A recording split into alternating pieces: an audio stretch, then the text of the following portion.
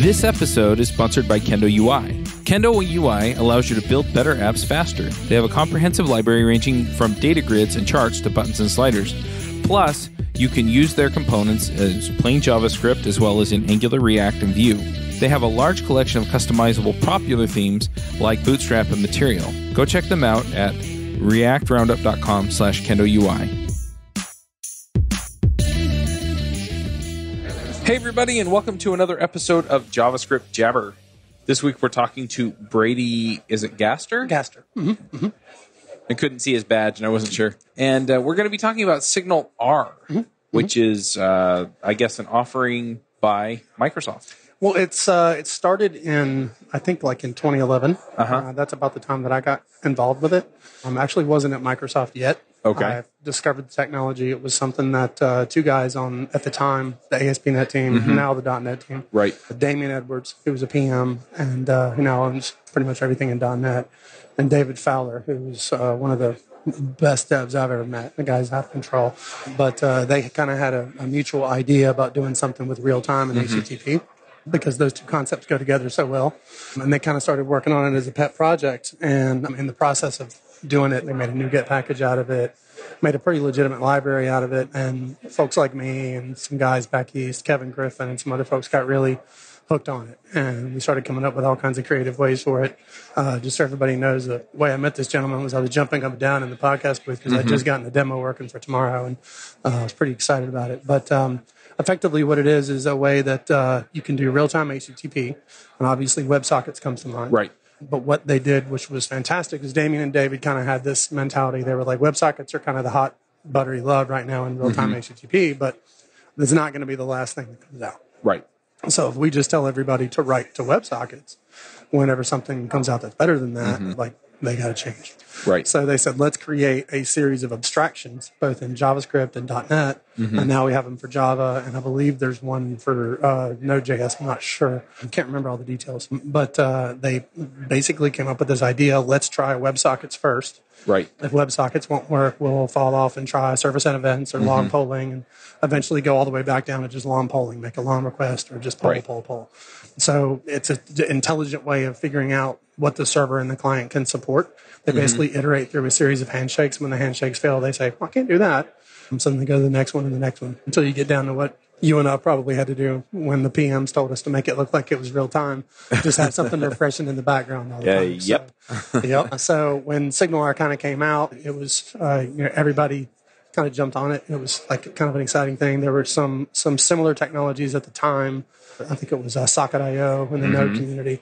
And then Pusher came around, and Pusher was kind of a productized version of it. At the time, since the core component of SignalR is this thing called a hub, and the hub lives on the server. And when I say the server, I mean the one server. So if you have a concept of a web farm, you kind of run into a snafu where if you connect to server A and then I connect to server B and I send a message, you won't get it because it's only going to hit that hub. So if I had a whiteboard, it'd be easier. No, because what you're talking about then is how do I coordinate between all of the different nodes? Exactly. So there was a couple different implementations of what they called a backplane. And the idea was they would put the backplane behind the servers. And that would either be, I think we had 3 at the time, Redis for folks that were in cloud and whatnot, Service Bus for folks that were in Azure. Clemens Vaster is the guy that he'll build Service Fabric. Service Bus. He actually helped out with that backplane. And then they added a SQL one for folks that were on-prem. So they ended up having 3, and they're really hard to implement. Like if you wanted to implement one on top of Oracle or something else, it was just very difficult. I tried to implement one on top of storage, talked to Damien and David about it, and they were just like, we really appreciate you trying this. Just stop. So it's not going to be a good day. So eventually, some of our peers in the Shanghai dev office came up with the idea of building out what you now know as this week of the GA'd Azure SignalR service. And what the Azure SignalR service does is effectively sit in Azure. It does all the authentication and handles everything. And it's kind of a layer in front of your application server. So it's not necessarily as backplaney as the backplanes used to be. It's a far more robust situation. And what's nice is they GA'd this week. And then there's a lot of stuff that's actually happened in the serverless stuff and functions. One of our CDAs, a gentleman named Anthony Chu, wrote a series of bindings that you can effectively put into an Azure function, so that if the Azure function runs and you want to notify your web app that may be called the Azure function in asynchronous capacity, like once the function runs, it can actually call out to a SignalR hub using that service, and it round robins and goes out to all the servers. So, and the nice thing about that is it's not just for .NET. It's for .NET, JavaScript, Java. We have clients for all of it. So SignalR has really come a long way, but there's still definitely some improvements we could continue to make. I saw some benchmarks. There was currently I think it was something around just over 1 million. I think it was not 1 million connections. I think 1 million messages. That's how much it could handle. There were a couple of small improvements that were made, a couple little bugs that we fixed, and that's gone over like 2.3 million. Oh, wow. And like the latest stuff. So the numbers are pretty incredible. 2.3 million in how long? I think it was a second or an hour. I can't remember what it was. I have to pull up the slide here, and I'll make sure I get my numbers right for you. Because I've actually got a slide from one of our devs, and I can take a peek at that and make sure I'm quoting the numbers right and show you what that looks like. But, from a JavaScript perspective, it's great because you've got all of the JavaScript clients. So you could actually like dial that in on a public website, if you want to. And then it supports all the authorization and authentication stuff that's built right into ASP.NET. So you don't have to do anything special. Right. So that's kind of a good thing. I'm actually finding those numbers right now. I've got a dev deck here, so half of it I'm not going to know how to parse it down for you, but I can definitely show you these numbers here. While I'm finding this, you got any other questions?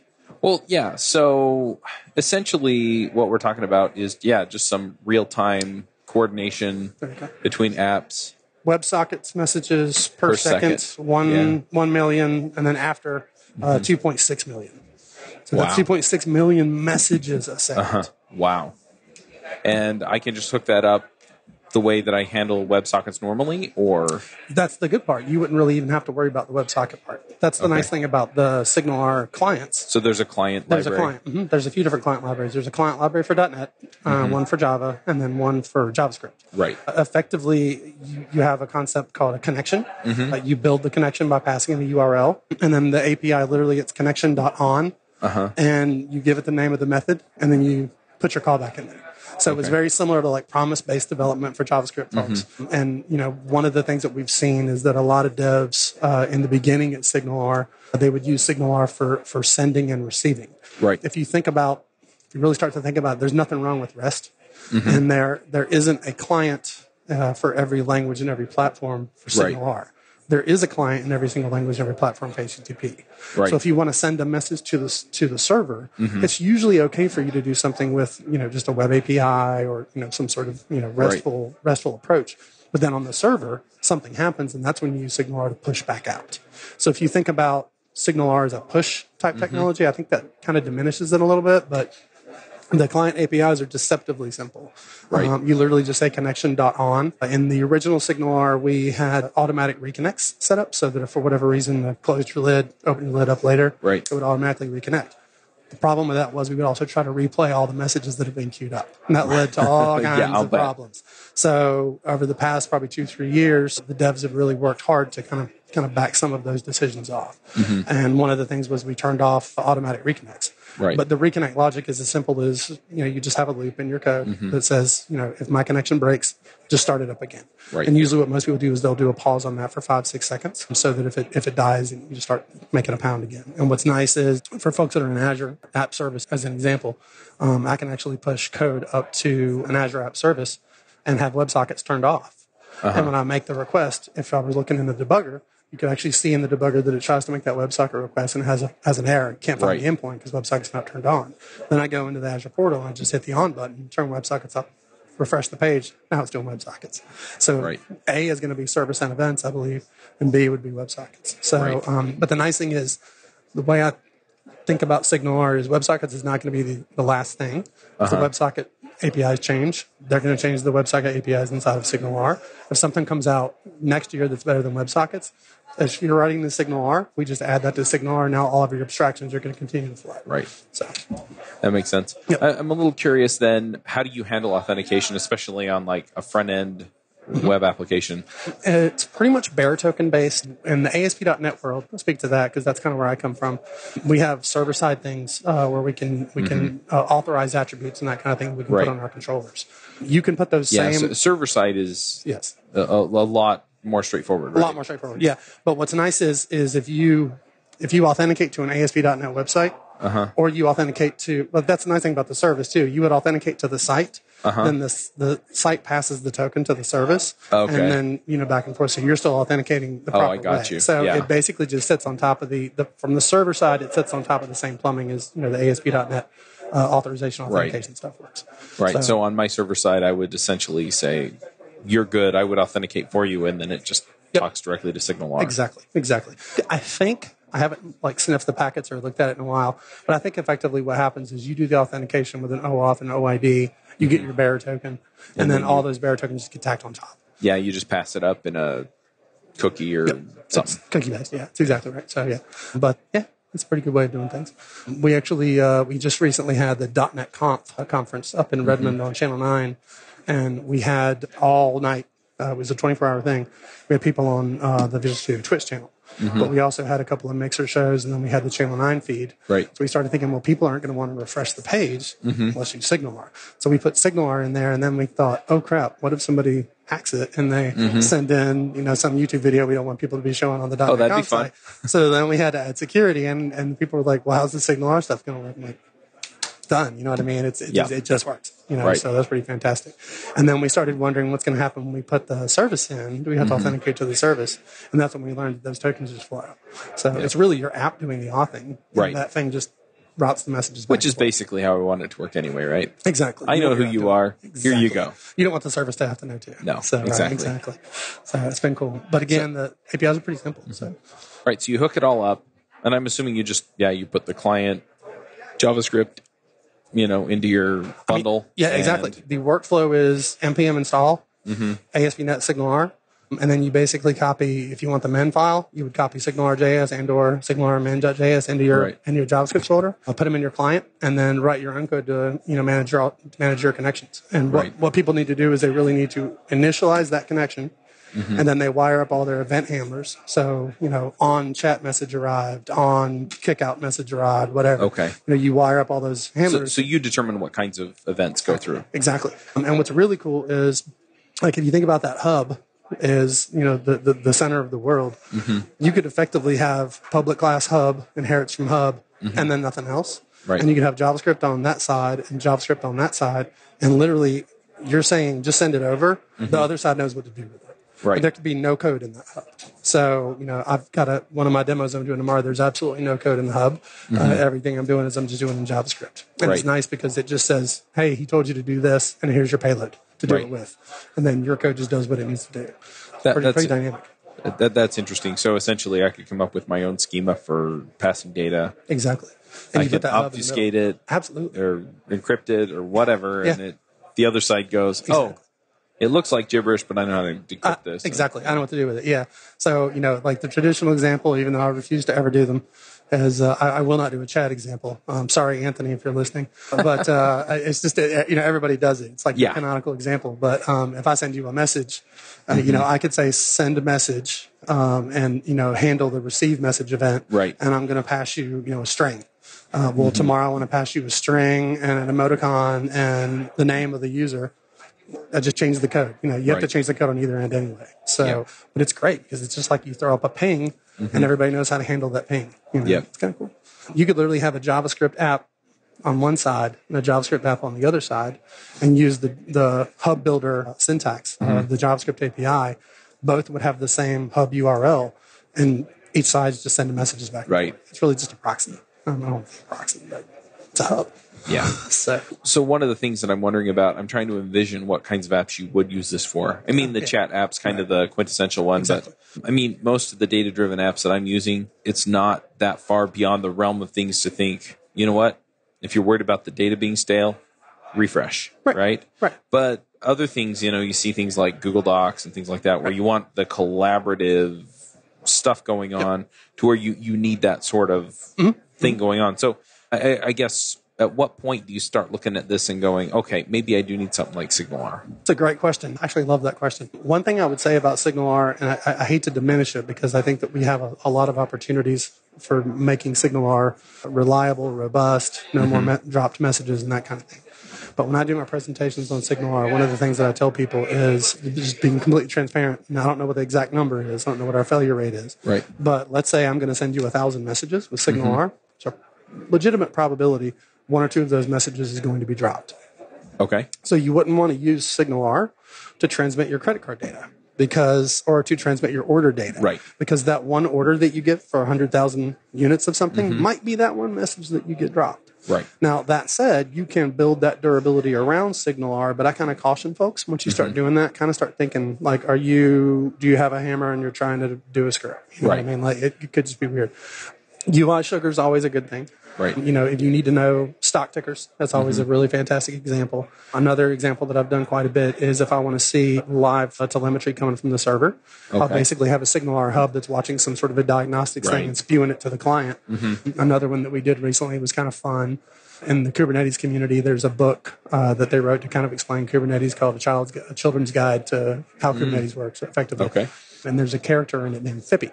And Fippy's the PHP character. So we thought, well, let's kind of build an app that shows Fippy and Azure Brady. No relationship whatsoever, I promise. And then like other characters in the community, you know what I mean, with different languages, the Go, Gopher, et cetera, et cetera. So we literally had a page, and there's a Go service running in the background, and it watches, and whenever pods pop up, it throws a REST API.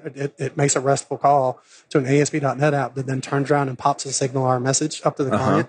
And it says, oh, the Fippy app just came online, and it puts her on screen. And then when the next app comes online, it puts that on screen.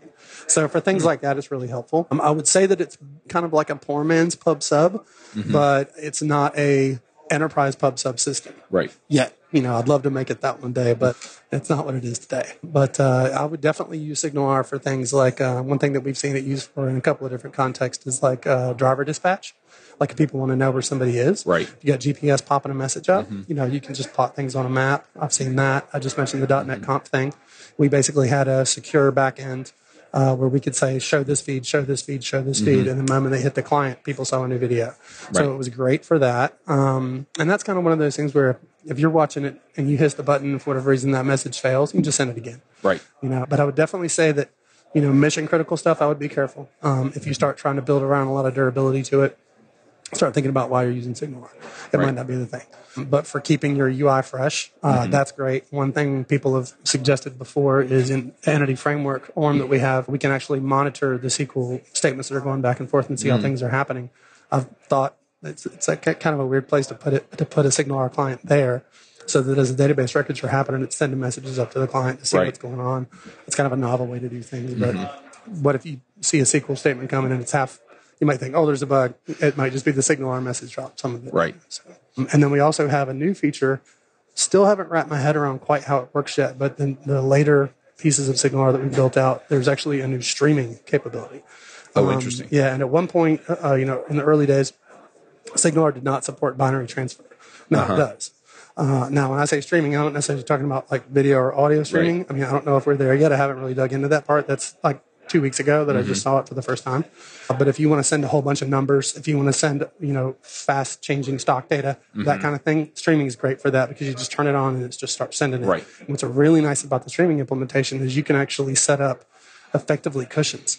You can say, I don't want you to send more than 1,000 messages at a time. I don't want to receive more than this. And you can actually control how that flow works. And that's pretty powerful. In fact, you can actually, you know, if you know you're getting big messages, you might want to throttle them from coming in. So, and do you do that at the hub? Do that at the hub. That's pretty low level. So you can do that at the connection at the hub level. So you mentioned that you could just set up the hub and it just passes everything back and forth. Right. So what can you do at the hub? What capabilities are there as far as maybe filtering or certain types of events? Or that's great. How do you handle all that stuff? That's a great question. I'll actually pull up a slide to kind of walk through it. I know you can't see the slide on the podcast, but it just kind of helps me to walk through it in my mind. One of the ways that's cool things that's cool about SignalR is that you could say, like when we're talking about the API earlier, the API is deceptively simple on purpose. What we have is a situation where if you want to call out to clients, you literally say, the hub has a property called clients, and clients has a property called all. And if you want to, and in this case, we're using the dynamic hub approach, I would say clients.all.doWork. Right. And what that's going to do is every single connected client, no matter who it is going to automatically get all those messages. Right. But at the same time, we have things hanging off of clients like caller. In caller's case, the only person that's going to get the message is going to be the person that issued the message. Right. So, like, I'm going to send you a message and it's going to come right back to me. Like, maybe that's a read receipt. Right. I send you something, it tells me you got it. Right. Going on along, you've got others. So if I send you something, I don't want to get it because I just sent it to you. There's no reason to waste that network on me. So I send it to you and it goes out. Right. So I already know what I told you. And then this one's cool, clients.group, and you pass in the name of the group or groups. Gotcha. You can pass in multiple groups. So in this case, we've got, client, Damien and Glenn are 2 PMs on the team. Right. Andrew's a dev on the team. If the PMs wanted to say something to the devs, they would just reach out and they would use that group. And then obviously we also have user. So I can actually target an individual user. And then we've got things like, groups accept, others accept, you can start to filter all kinds of things. So you can really control things here. Can you set up your own? I don't know. We do have I know that one of the things that was recently implemented in SignalR is kind of a spec. So if you want to augment the API, so yes, you could do that. Like everybody who has green hair, the clients.green hair people, something like that. Well, or if your clients can belong to more than one group, I guess you could just manage it that way, right? Yeah. Well, in that case, if you would say, I think you can actually say clients.groups, and you can pass multiple groups as well. So admins, contributors, not readers, that kind of thing. Yeah, but if you have people that belong to multiple groups as well, right? So they're a dev and a PM or something like that. Then you might want to send it to the dev and not the PM, or vice versa. Right. The devs and the PMs, who knows? Yeah.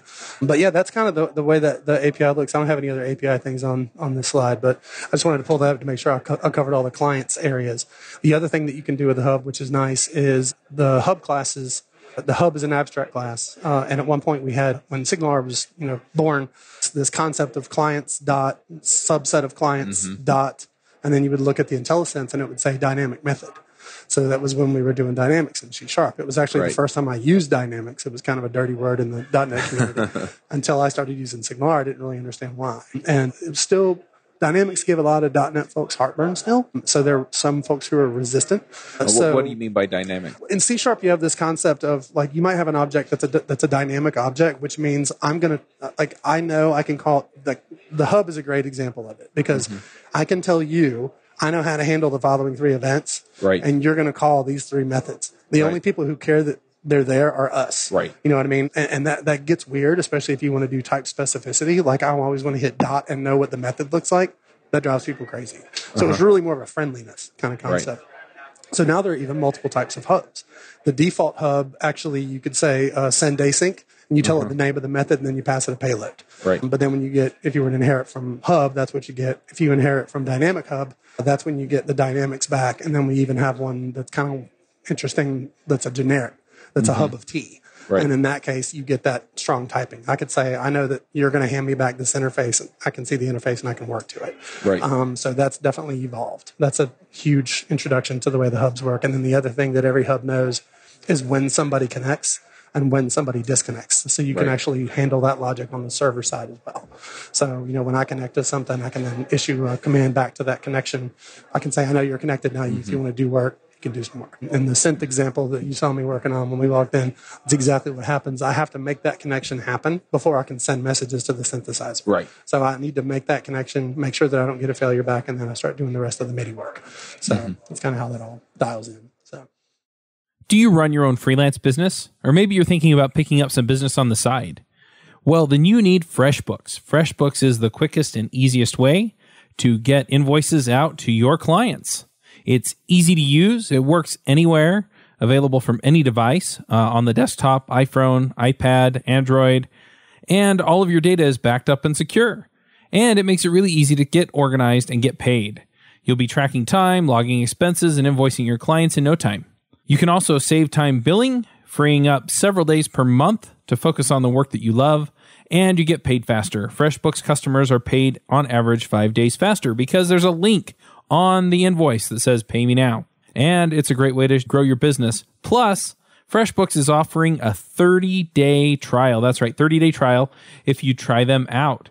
So go to gofreshbooks.com/devchat and enter devchat in the How Did You Hear About Us section. Once again, for a 30-day trial, go to gofreshbooks.com/devchat and enter devchat in the How Did You Hear About Us section. It sounds really, really interesting. So how do people get started with this? They just sign up for Azure and it's just one of the options in there? Oh, no, you don't need Azure for SignalR. If you want to get started with SignalR, you can go to docs.ms.com, docs.microsoft.com, or docs.com. If you go to the .NET area, like on the homepage of docs.microsoft.com, you've got all the different categories and all the different products. And for now, the SignalR stuff is definitely a component of the .NET team. So if you were to go to .NET here, and then you could literally look around for web, and I have to find it, but what's nice is we have this .NET Core API reference. I could actually go into this API reference and do a search for SignalR, and this is actually going to come back with, I'm not going to find it. I have to look around. .NET Standard 2.0. It might not, I have to find it later. I've actually got, in one of my decks, I've got a link. We have a doc page that has literally, for the JavaScript folks, I'll give you this link for the show notes. We actually have a JavaScript reference page that you can go to and learn all about the different things that you can do in the JavaScript client. So I could actually go, see here we've got the ASP.NET SignalR package. Yep. If I go into that guy, this is literally everything that you can do in that JavaScript client. We've got detailed information on all of it. Most of these reference docs are generated. So we actually generate directly from the code. So if you go there, you can learn all about it. And as soon as you install the client package, you're good to go? Pretty much. I mean, you don't have to go set up a hub or anything somewhere or anything like that? You would have to have a hub. I think you have to have a hub on the server side. So you could literally put a hub up on the server. That would be a .NET thing now, I think. I don't think we have a non.NET hub server-side thing yet. I don't know if that's coming. I'm not on the engineering team, so I don't know the answer to that. But if you also go to signalr.net, you can actually learn about it on there as well. We have some of the information out there, and you can definitely look and see how everything works. The GitHub for SignalR is github.com/SignalR. And we have all the documentation you would need on getting started. If you wanted to do this in the .NET world, obviously you would use NuGet. You would just install the SignalR package. If you want to do things on JavaScript, that's when you would use NPM. So you would just do NPM install ASP.NET SignalR, and you get everything. But effectively, the workflow is, create your hub, run your hub, and then your JavaScript code just reaches out and makes calls back and forth to that hub. You can have a chat app working in less than 30, 40 lines of code. So it's really, really easy. And then the docs have tons of documentation on it as well, and a lot of different sample apps. Here we go, Introduction to SignalR. So we have an entire SignalR area in the docs.ms.com area. If you want, I could email you some of these links. Make sure you get them on the show. Yeah, that would be great. But so you don't have to know .NET. You don't have to know .NET. Yeah, you keep mentioning .NET, and I just want to make sure that people understand, hey, look, Yeah, you don't have to know .NET. I mean, it was created by the .NET team. Yeah, fair enough. Yeah, and this is something that has actually come up. I've mentioned him a few times, Anthony Chu. We've had a couple conversations. We want SignalR to spread to other communities. Right.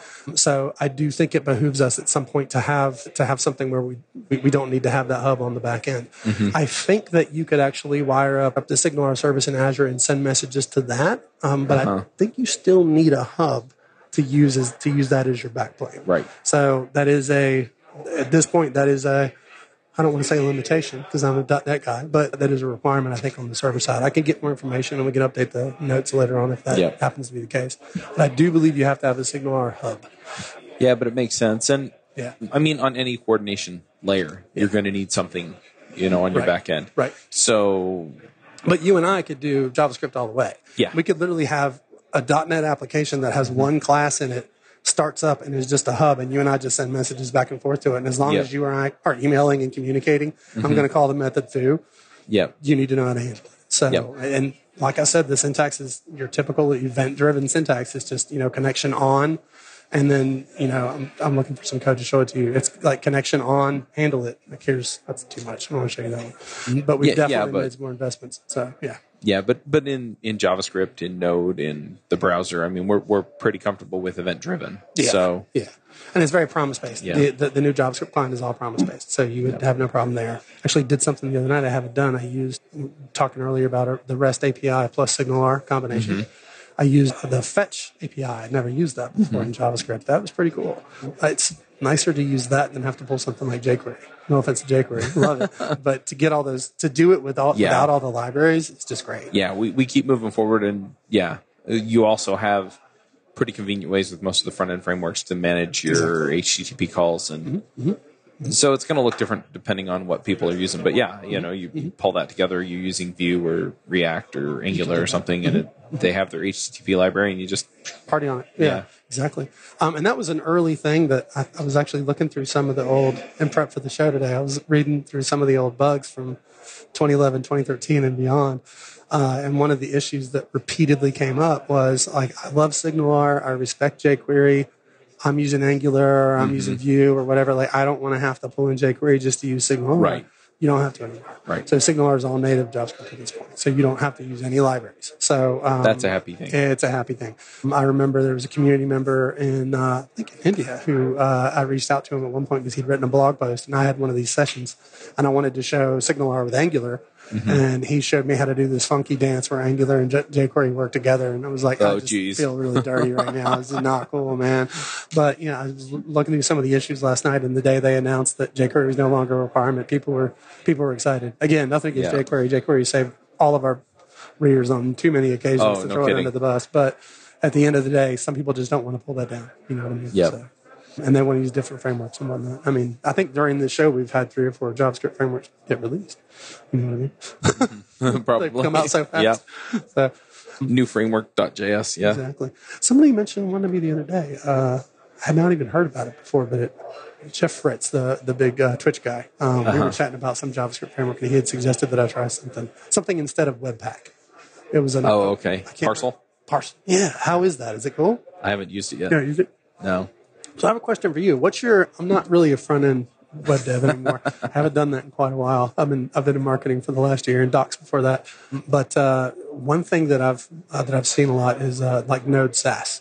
Do you have any recommendations on how to like make that workflow a little bit less painful for folks who are on Windows? Node SaaS, like the CSS SaaS? Or? Yes, like the CSS SaaS. Like if you're doing it on Windows, there's a little bit of pain. You have to install like Python, and then there's building the packages doesn't always work. And I figured that's such a ubiquitous package. I wanted to ask you, do you have like guidance for somebody like me who hasn't really used it that much? I haven't used that either. Honestly, my experience with SaaS is mostly out of Ruby.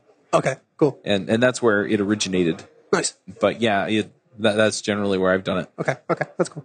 I haven't learned Ruby. That's definitely a challenging one. I looked at it for a little while, but I haven't really dug into it. Is that more your speed on the server side? Typically, yeah. Cool. I've been getting into Elixir and Phoenix lately as well. What's Phoenix? I haven't heard of that. So Phoenix is a web framework that is written in Elixir. Oh, cool. And Elixir's language that's written on the Erlang VM. Oh, yeah. That's cool. And so it's got it's functional, it's really fast. Nice. I mean, it's got a lot of things going for it. If you're used to the object-oriented style of programming, which if you come from Ruby, you really are. Yeah. Then, it takes a bit of getting used to. It's like, oh, okay. How do I do this? Yeah. And then once you get used to the functional way of thinking of things, then you start looking at it and you go to make an assignment or 2 or 3, and you figure out that equals is pattern matching and not assignment or comparison. And so that'll throw you for another loop. Yeah. But once you figure out those features, they almost become power features for you. Huh, that's cool. And so, I mean, there are definite trade-offs. I think Ruby's still easier. Right. But, I mean, Elixir has a lot of things going for it. It's really interesting. Nice. It's a newer community, and it's interesting to see where it goes. But I've heard of it recently, but I haven't looked into it too much. I have to start doing some research on this. Of course, I'm not going to get back on Elixir Lang. That'll work. Yep. Okay. So, I'll do some research on that. The last language I tried to pick up a little bit was Go. That was fun. I liked it. I don't get some of the gestalt of the language yet, but I did like it. This is cool, though. Yeah, there are a lot of interesting things going out there in the programming world. And, if you open yourself up to them, you can learn some really cool stuff. You really can. I've always had kind of a mental block around Java, just the language itself, which is ironic, and it was very similar to other languages that I'm very familiar with. But at one point, I was PMing the Java SDK, and I asked some of the guys, I said, this stuff will work on any JVM language, right? They said, yeah. So that night, I took a sample that had taken me probably 3 weeks to write in Java. It was terrible at Java, and had to bug the devs. What about this? What about that? A couple hundred lines of code. It's like, let me try this in Kotlin. So I got it working in Kotlin in probably an hour. And then I tried it in Scala and got it working in like Yep. 45 minutes and was like, I need to go out there more. I need to explore this stuff more. And I did for a bit. I like Scala a lot. It's a great little language. I had fun with that. Have not got too deep in it, but I do like the language a lot. Ruby, I want to learn some more of that. So that's a good language. I have some good friends back east that do that, big in the community. Yep. So, and these headphones are nice. So, anything else that we should dive into with respect to SignalR? Not that I can think of off the top of my head. I've basically brain dumped everything that I know at this point. There was a period of time where I was really dug in with SignalR. I was giving a lot of shows on it and everything. And I've been definitely more on the Azure side for the past couple of years and coming back to SignalR after the APIs have really evolved and the performance has really evolved. It's kind of been like all over again. So that's been a lot of fun. I would definitely just drive people to the docs pages because they really are about the best place. Here's one that you'd be interested in. We have this is one that a lot of people are saying we should just call it SignalR. I don't know. But this is basically a guide for how to handle anything that can happen on the JavaScript client side and talks about the generated proxy. That was the old generated proxy. Shows you how to wire it all up and everything. But all this stuff is actually all out there. On the docs. I'm probably going to work on updating a few of these as well in the future. But I would just stay tuned. We have a lot of other ideas we want to do. The guys on the SignalR service side, they have a lot of exciting things. Right. The throughput that they have is amazing. If you have like a high traffic site and you want to like show people things in real time, I would definitely take a peek at that. If you're okay having the one thing on the server that's the hub, and you would definitely be able to party on it from a JavaScript perspective. I mean, you just literally have an empty C# class, back it up with that SignalR service in Azure, and now you've literally got unlimited real-time capabilities. I think their benchmarking is something like 100,000 simultaneous connections. So think of 100,000 simultaneous connections going at 2.5 million messages a second. It's like mind-boggling, dude. So, and at one point we had that without any backplane. There was a point where we were talking in hundreds of thousands on this machine. Like, it could handle that much. Load tests were like running like crazy. Make sure we knew when things were going to fall down. And I remember early on hearing that, that Damien asked me, he goes, what do you think the first thing that falls down? CPU? Not CPU. CPU is flat. Like, what was it? It was network. Like, the network couldn't keep up. Like, we were sending so much data. Oh, wow. Like, we basically had to upgrade the network card and machine just to make sure that we had enough throughput to just send the stuff. Oh, nice. Like, memory was flat, CPU was flat, network was flooded. Yep. So, and then get into all of the kinds of implications there, which is one of the reasons why they've implemented the new streaming stuff with the buffering on either end. So you can really handle your buffer and really control things well. So, but I would definitely look at it from a JavaScript perspective because you can really make dynamic applications with it. Yep. Really do some nice stuff on the UI side. So, and then the Java is definitely coming too. So we've got an Android client, Android sample out there that we could show you how to use SignalR to communicate with the backend from an Android phone. That's pretty neat.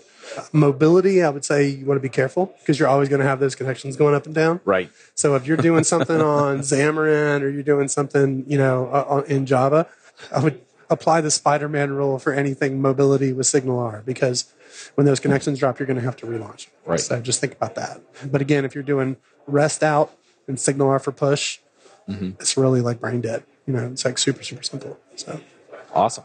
Yep. All right. Well, one thing that we do on this show at the end of the show is picks. Is your job search stuck? Maybe you're not getting any interviews with employers, or maybe you are, but no job offers. Or you may be new and not even know where to start. This is Charles Max Wood, and I'm releasing a new course and ebook on how to find a job as a software developer. The course walks you through the process of finding the types of companies you want to work for, getting their attention, and putting your best foot forward as the candidate they want. I've coached dozens of developers in looking for jobs and have been able to help several people find jobs within 2 weeks to 2 months. So whether you're new to development, can't find a great job that fits what you want, or are looking for remote work from an area without a strong tech community, I can help. Go to getacoderjob.com and sign up today. Do you have a few things you want to shout out about?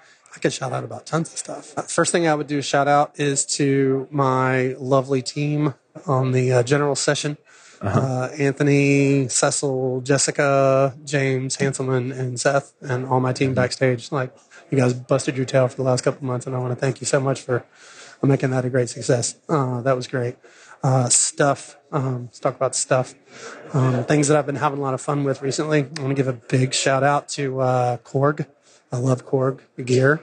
All my synthesizers record. Nice. And if you are into, like, if you've thought about wanting to make electronic music or experiment with stuff, I would look at their Volca line. That's the little sampler you saw me using here. Right. You can go out and you can buy like a $2,000 sampler and not know how to use it, or you can like get started with something like that and work your way up. I've spent the last 4 years learning how to like use that equipment, so that's been a lot of fun. And other things I would. No, you didn't say shout out. What did you call it? A pick. A pick. I would definitely got to give some love to the Seahawks because they need all the love they can get right now. You must be based in Washington. I'm based in Washington. Yeah. Yes, I'm based in Washington. And obviously my beautiful 2 kids. They're awesome. So that's about all I can think of off the top of my head. I have too many hobbies. I could be here all day giving up. Oh, yeah. What about you? What do you have? So I'll do a couple of picks. One of the things that I use when I travel is ExpressVPN. Oh. I just, especially on hotel Wi-Fi. Like here at Microsoft Ignite, I'm mostly okay just using the Wi-Fi. I mean, there are a zillion people if they really want to, pick me out of the crowd for whatever reason, whatever. I still tend to use it at the conference just because, especially if I'm going to like check my bank account or something. Right. Yeah. But other than that, it works really well. And it really doesn't slow down my connection at all. So cool. I've been pretty happy with it. Nice. So one thing that I'll shout out about, it's something that I have here, and it's mostly just to connect other stuff to my laptop, because I have one of the amazing MacBooks. You have that thing. What do you think of that? So, yeah. So I pulled it out. He sees it. You don't. So let me explain what I'm holding in my hand. So I have a couple of these from a couple of different brands. And so the latest MacBooks, they have the USB-C Thunderbolt, 3, 4, 10, I don't remember what number it is, on the side, and nothing else, which makes me so happy. I love it. But yeah, you can't connect anything to it because nothing actually connects with USB-C. Anyway, so I keep this in my bag. This one is branded J5, and it has 2 USB-C ports, 2 USB ports, an SD card reader, and a mini SD card reader in it, and an HDMI port on it. And I really looked at those. That could have saved my bacon a few times. So they're pretty nice to have, especially if you have one of these amazing MacBook Pros. They are wonderful. And since the USB-Cs plug in either way, you can hook it up whichever way you want, which is also nice. But yeah, so I have to read the SD card after we record this and put it in my machine. Nice. And so I can just slide it into this, or I can use the SD card reader they have there via USB. Nice. It actually fits better in their reader instead of this reader, but because this one's really shallow. Yeah, I like that a lot. But that might be the next thing. Anyway, so it's nice to have. I have had this on my laptop with something in it and had my laptop slide off the table it was on. And yeah, it destroyed the SD card that was in it. And but this seems to have stood up to it pretty well. So I'm pretty happy with it. I have another one that's another brand. It works just as well. Cool. Yeah, anyway, it's kind of nice to have if you have to connect your laptop to anything other than power. That's cool.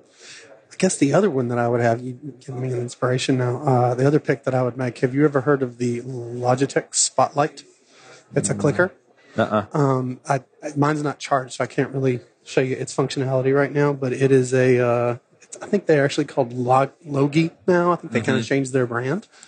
But it is a clicker for people who do presentations frequently.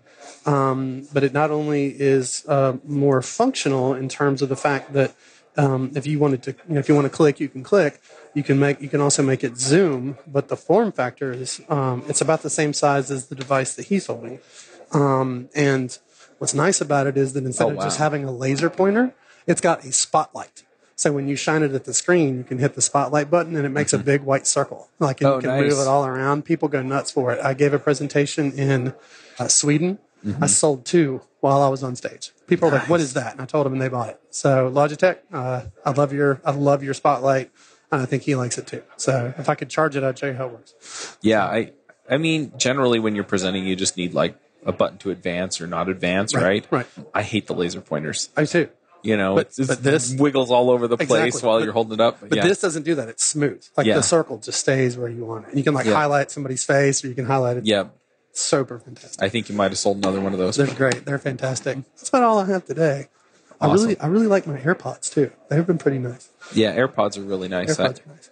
I have a set of those, and I use them all the time. That's I think cool. I'm going to... My wife doesn't listen to any of the shows. I might get her a pair for Christmas. Nice. So. That'd be funny. And this is one of the Korg Volcas that I was talking about. This is actually the Korg Volca sample. Oh, nice. And the sample, basically, you can just load in sounds. I could put some sounds from our show in here, and you can hear it a little bit. It's kind of quiet, but...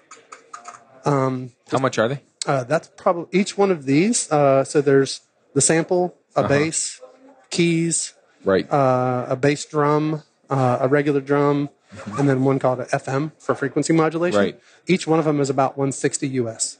Oh, that's doable. Totally reasonable. And it depends on kind of what sound you want to make. You know what I mean? I've got 5 of the 6 that exist. Right. The 6th one I don't want. This is not my thing. And I've also got a microKORG keyboard, and I use a different company's products called Arturia for my MIDI controllers. And I have 2 controllers, and they control all the devices. So that's kind of a fun time home setup. I'll bet. Yeah, it's a lot of fun. I haven't done it enough recently because I've been conferencing. So at some point I want to go have next week and do a little music. So it'll be kind of fun. And if people come to the session tomorrow, they'll be able to see some of that too. I know this won't be out by then, but if people come to the session tomorrow, they'll actually be able to play the instrument from the audience. So that'll be kind of fun. That was me getting excited earlier. So he was awesome. in here, puts his arms in the air, all happy, and yeah. It was awesome. I know how that I think goes. it's super exciting. When code works, it's just a great gratification. Yeah, totally. So fantastic. So, The thing I've been playing with lately as far as coding goes is I've been working on a system to manage the podcast. So, in fact, right before I came in here, I was writing the part where I invite members of my team that work on the podcast to the app so that cool. they can do their job nice. part of my account. So Yeah, but I listened last week. I think you had 3 or 4 people on the show. There were quite a few. Is that normal? Do you have yes, 3 that's or 4 normal. guests normal? Okay. And so I also built in earlier today the part where I can invite the hosts. Cool. Nice. But the rest of it's the production team. So the producer, the editor, show notes. Got it. Yeah. Does that have to be like a real time thing? See where I'm going with this? No, it doesn't. So that would actually be kind of interesting. We should do an experiment where I'll put a hub out there and give you a URL, and we can just see if you can party on it with your JavaScript client. See what you can do with it. Yeah, that'd be fun. Just cool. do something on YouTube or something. Yeah, just give you a URL and see what you can do with it. Yeah, because effectively we're just sending messages through. Yeah. So you can do whatever you want. But I thank you for having me on. This has been great. Thanks for coming. No problem. I'm sorry to have less JavaScript skillage than most of the people that probably listen to your show. No, it's fine. It's interesting because sometimes we get people that are really deep into JavaScript, and sometimes we get people who, like you, aren't as deep into JavaScript, but you have experience with something that may solve a problem that somebody has. Right. That's great. And so, I don't mind having those conversations and just kind of, getting wherever we wind up at. Mm-hmm. And then letting people go and check out what's out there. So it's cool. You folks listening, go check it out. Go see if you can make it work. Please do. Please check out the SignalR stuff. And if you're in the JavaScript side, if you have any ideas or pull requests or issues, SignalR is open source. So feel free to look at the GitHub and send us something. We'd love to get some feedback from you. Good deal. Cool. All right. Well, we'll wrap this one up. And thank you for coming, Brady. Thanks a lot. It's been fun. Bandwidth for this segment is provided by CacheFly, the world's fastest CDN. Deliver your content fast with CacheFly. Visit CACHEFLY.com to learn more.